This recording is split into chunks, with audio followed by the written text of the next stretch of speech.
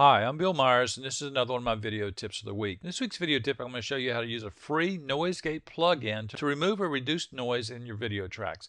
Let me show you what I mean. Here on the timeline, I've got a video track that was shot with a GoPro camera mounted to a bicycle that was going down the sidewalk beside the Intercoastal Waterway. And it's a really nice production, except for it picked up a lot of tire noise from the bike. When I play it, you'll be able to hear that. I wanted to get rid of the tire noise without getting rid of the other noises in the background, like the birds and the boats and the other things that were going on. And I'm able to do that by using a noise gate. Let me show you what I mean. On the audio track, I click the track effects button, and it brings up the audio plugins. The three plugins you see here are standard for all your audio tracks. And there is a noise gate plugin, but I don't find it to be too effective. There's an equalizer, which is pretty useful, and then a track compressor.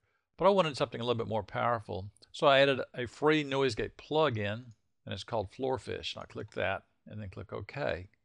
And it brings up a noise gate that looks like this. And the way it works is that you start your production, and then you click listen, and then you adjust it until the noise is gone. And you see, you can still hear the background noise, but the tire noise is gone. Now that's the way it sounds with the noise gate on, and I'm going to turn it off. I'll turn it back on. You can see it makes a huge difference. Now I'm going to show you how to get that noise gate plug-in and how to install it. The first thing you want to do is go to the digitalfishphones.com website. You can see the link on the screen. Once you get to the front page, click the Enter Site button. Once the first page loads up, in the left-hand column you'll see the Audio Plugins button. You want to click that.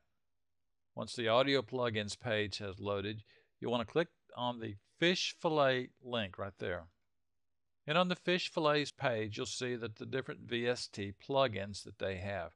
Now, all of these will work in Sony Vegas, Sony Movie Studio. So what you want to do is you want to scroll down to the bottom of the page and click the Download button for Windows. You want to download this on your computer, and it's going to be a zip file, so you want to save it someplace on your computer that you can find it, and then click Save. After you've saved it, you want to open the folder, and you want to unzip it. So right-click, select Extract All, and put it in a folder in your computer where you can find it. And then click Extract, and you'll see the files that are downloaded. You'll want to copy each of these files and move those into the VST Downloads folder on your computer. And typically that's going to be in Program Files, VST Plugins. And if you don't have a VST Plugins folder, create one and put it in Program Files. Then paste in the files that you've just copied. Now, you'll want a VST Plugins folder because once you discover how easy it is to use VST plugins, it's probably going to download a lot of them.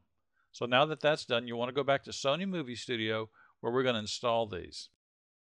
Once you get back into Sony Movie Studio, click Options, come down to Preferences, click VST Effects. Under VST Effects, choose the default VST search folder, and that's going to be the folder that you just unzipped those things into. And when you choose that folder, you'll see these items show up. And then you want to select each one of those just by putting check marks in front of those and then clicking OK. Once you've done that, the next time you click Track Effects and you click the Effects icon, you'll see a VST folder that you can click on, and when you click on that, you'll see the VST effects that you have available in that folder. It's really a cool way to add audio effects to Sony Vegas Movie Studio and allows you to do things like we've just done now, and that's by using a noise gate. I'm Bill Myers. This has been another one of my video tips of the week. Find more like this at www.bmyers.com and find a whole lot more in my DVD, 101 Tips and Tricks for Sony Movie Studio, which is available at my website as well as at amazon.com.